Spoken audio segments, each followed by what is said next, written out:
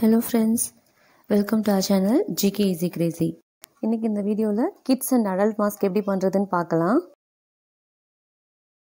ஒரு ஒயிட் பேப்பர்ல first pattern ready பண்ணிக்கோங்க. அதுக்கு வந்து ஃபர்ஸ்ட் அதோட ஹைட் வந்து 15 சென்டிமீட்டர் வந்து மெஷர் பண்ணிக்கோங்க. 15 சென்டிமீட்டர்ல ஃபர்ஸ்ட் 4 சென்டிமீட்டருக்கு மெஷர் பண்ணி இந்த மாதிரி கிராஸ் மாதிரி வச்சுக்கோங்க. அடுத்து 4 சென்டிமீட்டருக்கு ஒரு கிராஸு, அடுத்து 4 சென்டிமீட்டருக்கு ஒரு கிராஸு, அப்புறம் ஃபைனலாக 3 சென்டிமீட்டருக்கு ஒரு கிராஸ். ஸோ இந்த பாயிண்ட்ஸ் எல்லாத்தையும் வந்து மார்க் பண்ணிக்கோங்க. மார்க் பண்ணதுக்கப்புறம் அந்த சென்டர் இருக்கு இல்லையா, அந்த சென்டர்லேருந்து 12.5 சென்டிமீட்டர் அளவுக்கு ஒரு கோடு போட்டுக்கோங்க. அதுக்கப்புறம் மேலே வந்து 10.5 சென்டிமீட்டர், கீழே வந்து 8.5 சென்டிமீட்டர். ஸோ இந்த 3 லைன்ஸும் வரைஞ்சிடுங்க. வரைஞ்சதுக்கப்புறம் இந்த டாப் லைனையும் மிடில் லைனோட எண்டையும் வந்து கனெக்ட் பண்ணிடுங்க. அதுக்கப்புறம் இந்த சென்ட்ரல் லைன்லேருந்து இந்த லாஸ்ட் லைன் இது ரெண்டுத்தோட எண்ட் பாயிண்ட்ஸையும் கனெக்ட் பண்ணிடுங்க. இப்போ பார்த்தீங்கன்னா உங்களுக்கு வந்து பார்த்தீங்கன்னா ஃபுல்லாக இப்படி வந்து ஒரு பாக்ஸ் வந்து கிடைக்கும். இந்த பாக்ஸில் நம்ம வந்து மாஸ்கோடைய பேட்டர்ன் வந்து வரைய போகிறோம். அதுக்கு பேட்டர்ன் வரைகிறதுக்கு வந்துட்டு பார்த்தீங்கன்னா இந்த செகண்ட் பாயிண்ட் மார்க் பண்ணியிருக்கோம் இல்லையா, அதில் இருந்து உள்பக்கமாக 2.5 சென்டிமீட்டர் வந்து மெஷர்மெண்ட் எடுத்துக்கோங்க. அதுக்கப்புறம் இங்கே மேலே எண்ட் பாயிண்ட் இருக்குல்ல, அந்த கடைசி பாயிண்ட்டையும் ஒரு கர்வ் மாதிரி ஃபர்ஸ்ட் டாட்டர் லைன் போட்டு கர்வ் வந்து ஜாயின் பண்ண ட்ரை பண்ணுங்க. டாட்டர் லைன் போட்டு இந்த 2.5 சென்டிமீட்டர் எண்டு முடியுது இல்லையா, அந்த இடத்துக்கிட்ட வந்து ஒரு கர்வ்டு லைன் மாதிரி நம்ம வந்து வரையணும்.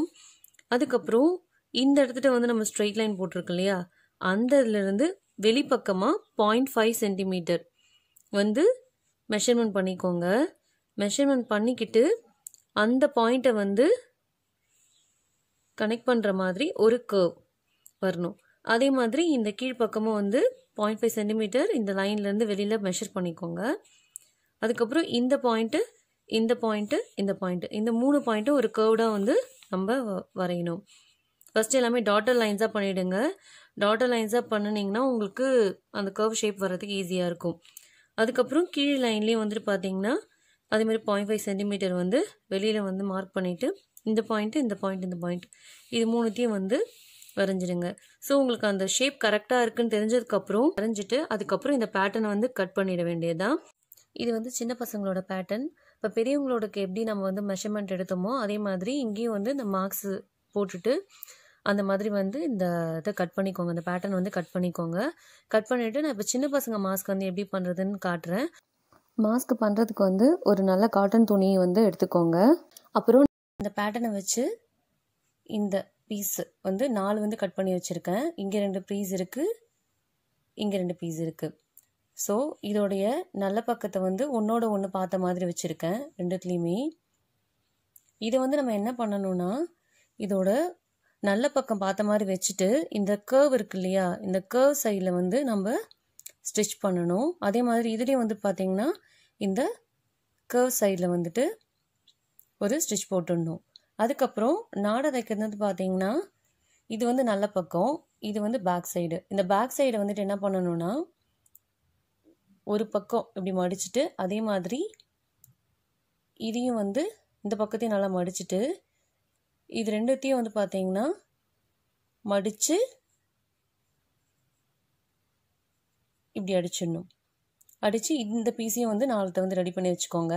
இப்போ இதில் வந்து 2 பெரிய பீஸ் இருக்குது.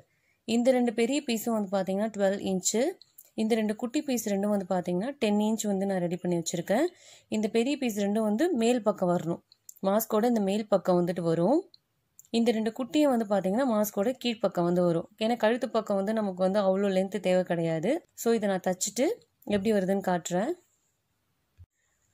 இப்போ வந்து இந்த கர்வ் சைடும் ஸ்டிச் பண்ணியாச்சு, நாடாவும் ரெடி பண்ணியாச்சு. நெக்ஸ்ட்டு வந்து என்ன பண்ணணும்னா இது தச்சு வச்சுருக்கோம் இல்லையா, இதோடைய தையல் வந்து கீழ்ப்பக்கம் வர மாதிரி வச்சுடுங்க. வச்சுட்டு இந்த நாடா 2 பெரிய நாடா சொன்னோம் இல்லையா, இந்த 2 பெரிய நாடாவும் மேல் பக்கம் வரணும். ஸோ இந்த இடத்துட்டு வந்து ஒரு நாடா, இது வந்து என்னென்னா தையலுக்கு கொஞ்சம் இடம் விட்டுட்டு, இங்கே வந்து தையலுக்கு கொஞ்சம் இடம் இங்கே விட்டுட்டு இந்த இடத்துக்கிட்டக்க வச்சு இதை தைக்கணும். அதுமாதிரி கீழ்ப்பக்கம் வந்து பார்த்தீங்கன்னா அதே மாதிரி கீழேருந்து கொஞ்சம் தூரம் தையலுக்கு விட்டுட்டு இப்படி மேலே வச்சு தைக்கணும். இதே மாதிரி 4 கார்னர்ஸ்லேயும் வந்து பார்த்திங்கன்னா இந்த நாடா வச்சு தச்சிடணும். இது தச்சுட்டு அதுக்கப்புறம் இந்த துணி இருக்கு இல்லையா, இது வந்து இது மேலே வச்சு தைக்கணும். நான் இந்த நாடாவை தச்சுட்டு நான் வந்துட்டு காட்டுறேன். நான் இப்போ வந்து நாடா வச்சு 4 பக்கமும் வந்து தச்சிட்டேன், தையலுக்கு கேப் விட்டு. இப்போது இதுக்கு மேலே வந்துட்டு இன்னொரு பீஸ் இருக்கு இல்லையா, அந்த பீஸை வந்து இது மேலே வந்து நம்ம நல்ல பக்கம் ஒன்றுத்தோட ஒன்று பார்த்த மாதிரி வச்சுட்டு தையல் 2 கீழ்ப்பக்கம் இருக்க மாதிரி வச்சு தைக்கணும். இப்போ வந்து அந்த நாடாலாம் வெளியில் வந்து இருக்கக்கூடாது. இந்த நாடாவை எல்லாத்தையும் வந்து இது உள்ளே வச்சுட்டு அதுக்கப்புறமேட்டா வந்து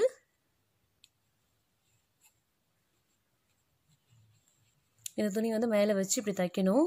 அதுக்கப்புறம் கீழே வந்து பார்த்திங்கன்னா கொஞ்சம் இந்த சைட்லேயோ இல்லை இந்த சைட்லேயோ வந்து பார்த்திங்கன்னா ஒரு 1.5 இன்ச்லேருந்து 2 இன்ச் வரைக்கும் கேப் விட்டுட்டு தைக்கணும்.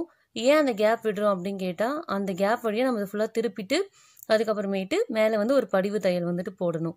ஸோ நான் இது ஃபுல்லாக முடிச்சுட்டு எப்படி பண்ணியிருக்கேன்றதை காட்டுறேன். இப்போ வந்து இது தச்சாச்சு. நான் வந்து இந்த சைடில் வந்துட்டு பார்த்தீங்கன்னா கொஞ்சம் கேப் விட்டுருக்கேன்.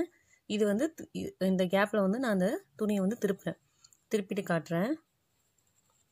திருப்புறப்ப பார்த்து திருப்புங்க. தையல் வந்து ஏதாவது ஒரு இடத்துல இதுவாக இருந்து நீங்கள் இழுக்கிறப்போ பிரிஞ்சிரும். அதனால் பார்த்து கேர்ஃபுல்லாக திருப்புங்க.